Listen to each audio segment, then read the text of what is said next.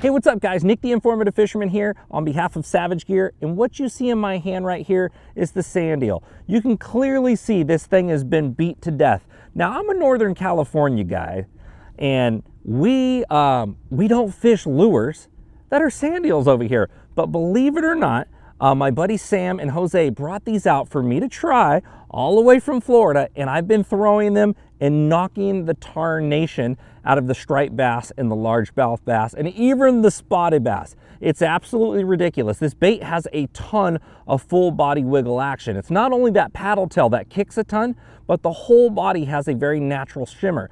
And you can see from the jig head right here, it's actually protecting the plastic. So when you're coming through the cover's not grabbing onto your plastic. Also, when a fish bites over their head, they're not dragging down on your plastic before they get that hook. They're coming over that hook, over that head right there, and that hook's penetrating them very deep. So it's gonna last a ton of fish.